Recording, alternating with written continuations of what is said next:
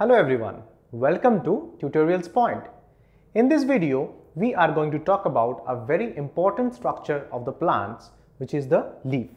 So this is the area, or this is the part of a plant we know which actually makes food through the process of photosynthesis.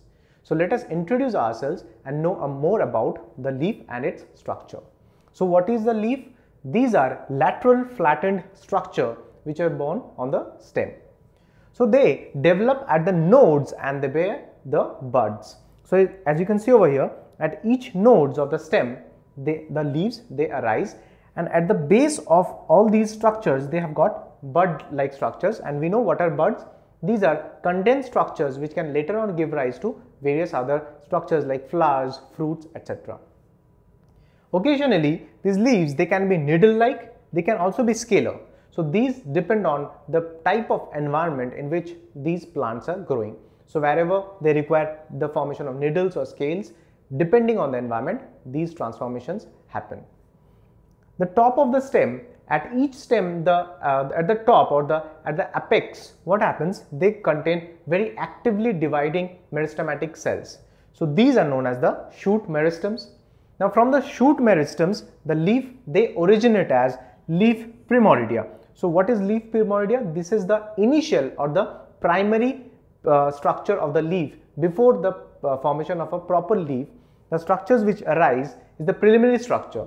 So these structures are known as the leaf primordia, which arise from the root meristems, which are actively dividing areas of the stem, and they form from the shoot meristems.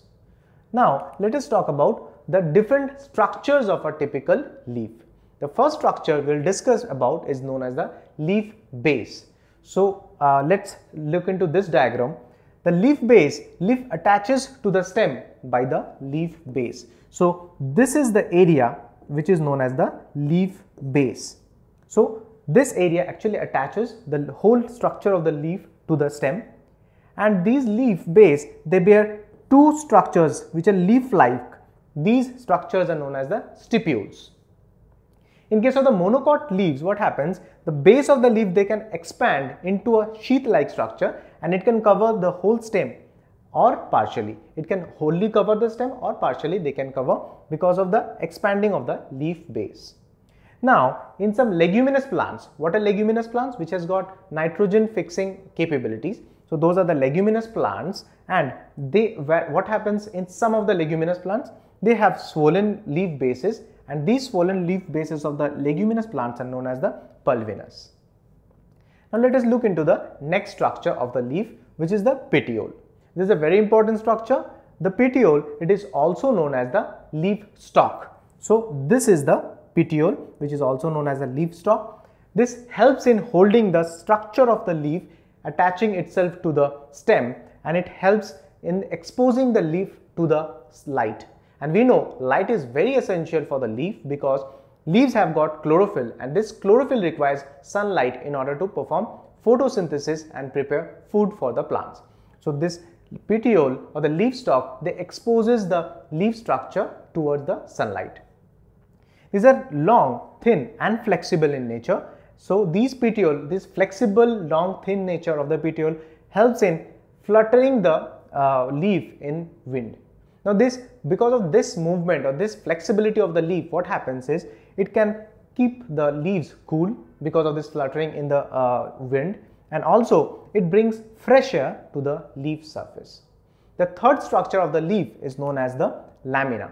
So this lamina, this is also known as the leaf blade. This whole flattened structure we can see, this is known as the lamina or the leaf blade. This is the green expanded part of the leaf. Now this leaf lamina, it has got the veins and the veinlets. So this is the vein. These are the veins and the veinlets are there.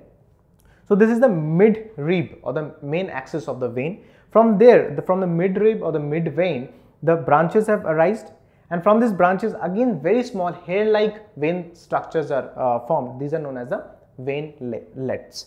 So in this video, we have talked about three important structures of the leaf. What are those? The lamina, which is the leaf blade. We have talked about the petiole, which is the structure or the stalk which holds the leaf and attaches itself to the stem, and the area where the leaf attaches itself to the stem is known as the leaf base. I hope you have understood and liked this video. Thank you.